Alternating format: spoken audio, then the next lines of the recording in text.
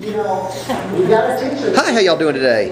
Great. Just coming out of the Milwaukee conference with Temple Grandin and Jed Baker. What'd y'all think? What'd you like, Temple? It was excellent. It was Wonderful. excellent. Yeah, really enjoyed it. Do you get any aha moments in there? Which stuff that you can take back and use when you go back into work on Monday or when you get home? Well, just for me, just remembering that there's a lot of common sense. It's basic stuff. It's not things we need to always run to every book. Sometimes if we just use the talents and skills we have and make them work for the individual, it can be pretty positive for them.